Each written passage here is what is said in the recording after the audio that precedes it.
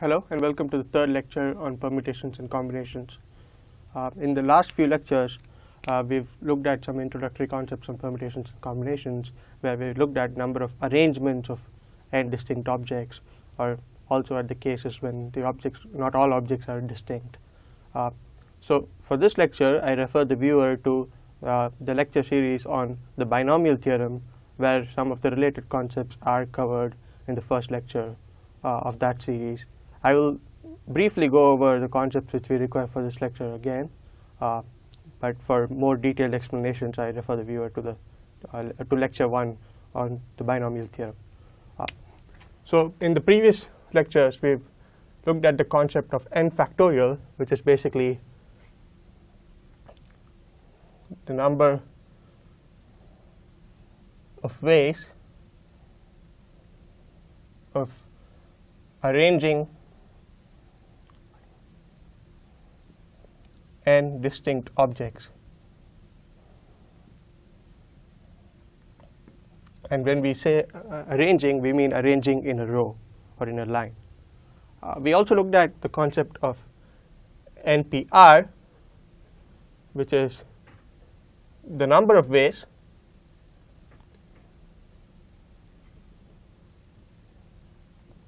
of selecting R objects from n distinct objects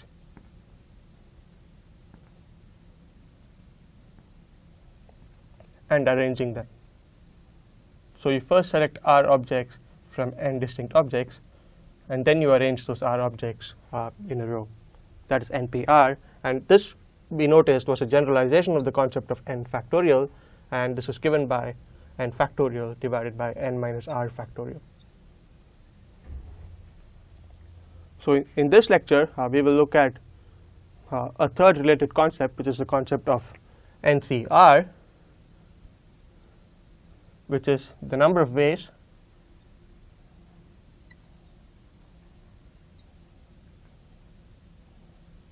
of selecting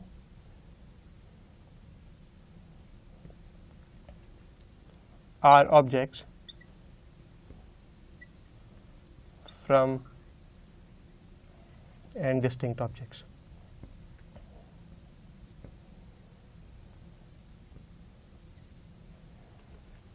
And so now we only care about selecting R objects from n distinct objects. We don't care about the arrangements within them. And so you can derive this quantity to be n factorial divided by n minus r factorial times r factorial. An interpretation for this formula is you have the number of ways of selecting and arranging R objects from n distinct objects, which is NPR, and then you divide by r factorial, which is the number of ways of arranging those R objects within themselves, and so you get the quantity NCR. So in this case, we only allow selecting each object once. So we assume that once we've selected an object, we can't select it again. So this is the case when we are not allowed to repeat the selection of an object. In the case when you're allowed to, if you can select an object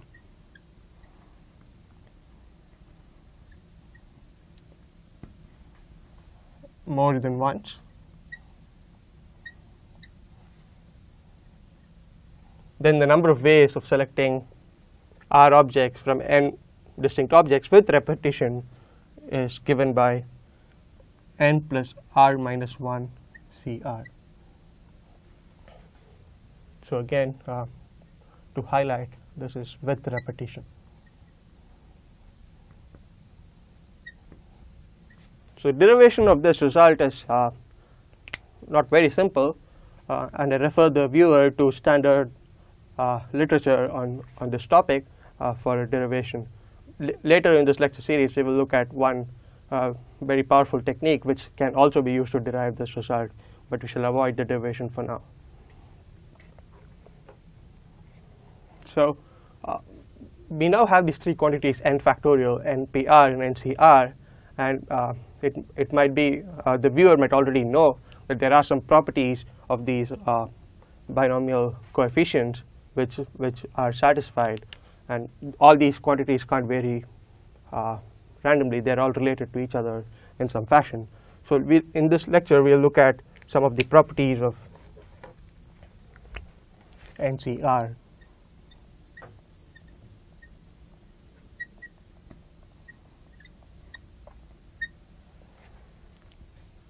Once again, we've already looked at the properties of NCR in the binomial theorem chapter, and so I'll just provide the properties, and I won't go into too many details of how they can actually be derived.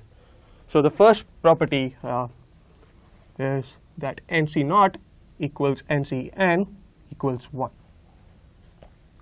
So the number of ways of choosing 0 objects from n distinct objects equals the number of ways of choosing n objects from n distinct objects, and this equals 1.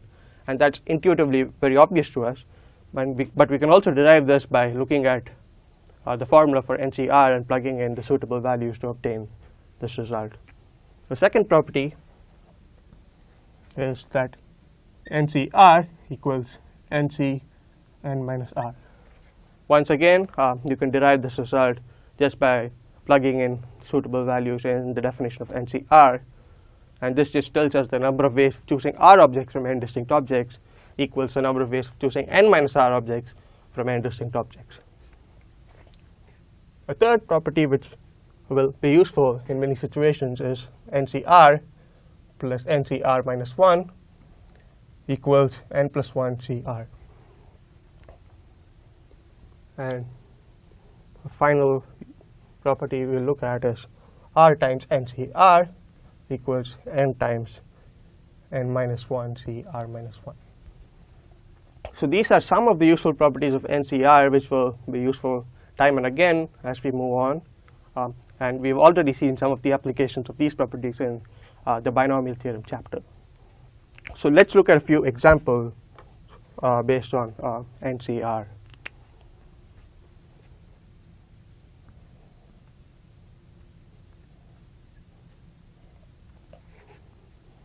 So the first example asks us to determine the number of triangles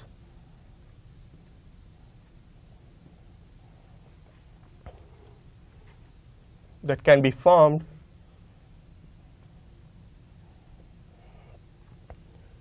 by joining the vertices of a hexagon.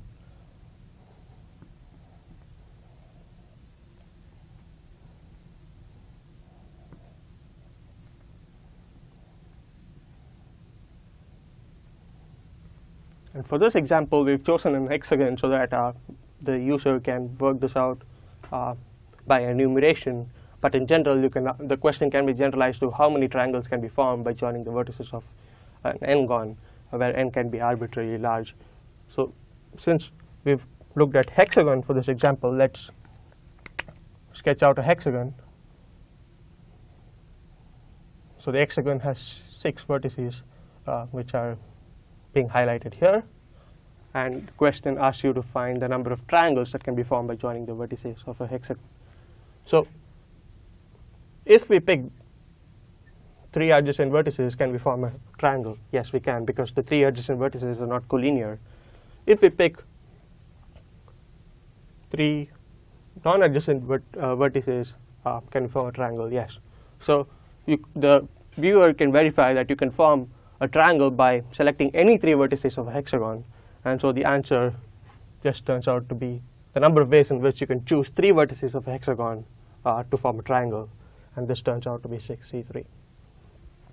And you can evaluate what that turns out to be. Now, a related question you can ask is, how many diagonals does a hexagon have?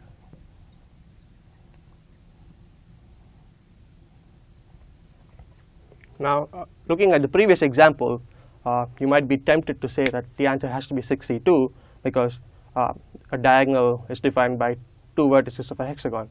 Well, that's almost true, but you've got to be careful when you're counting that all combinations are valid.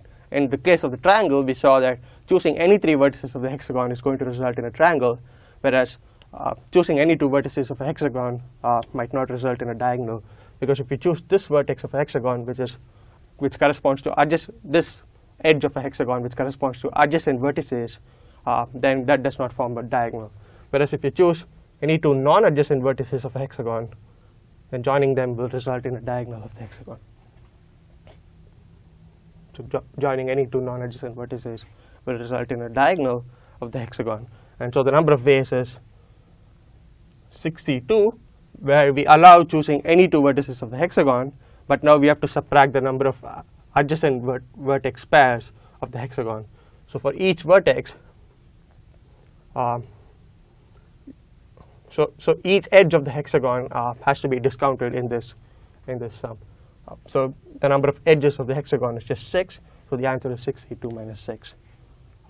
Yeah. So if you count the 6 in a different fashion, if you count the 6 by looking at the number of adjacent pairs, then you've got to be careful not to overcount the edges, because each vertex has 2 adjacent vertices, and so you might be tempted to subtract 12 instead of 6 from this result.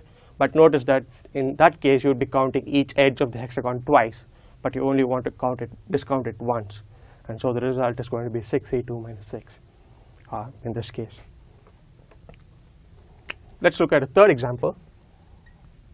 This example states that a box contains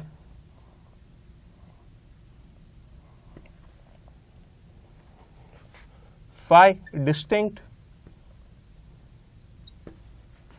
red balls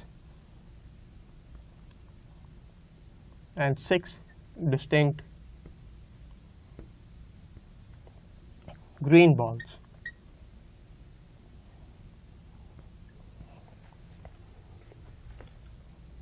In how many ways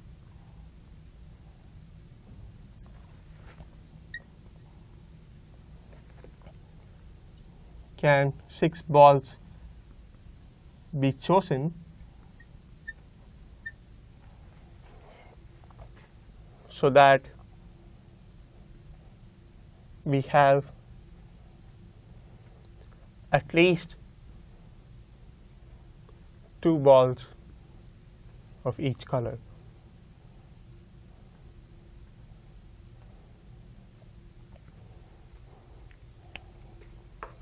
So you have 5 distinct red balls and 6 distinct green balls.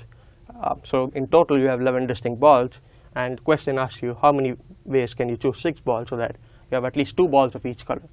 So the only possibilities for choosing 6 balls is that you have 2 balls of each color, or you choose 2 red balls and 4 green balls, or you choose 3 red balls and 3 green balls, or you choose 4 red balls and 2 green balls. So these are the only 3 cases where you can choose 6 balls so that you have at least 2 balls of each color. So this is very easy to enumerate, and now you can look at the number of ways of selecting each of these combinations. So for the case of 2 red balls and 4 green balls, you've got to choose 2 red balls from 5 distinct red balls, and so the number of ways is 5C2. And you've got to choose 4 green balls from 6 distinct green balls, so the number of ways is 6C4.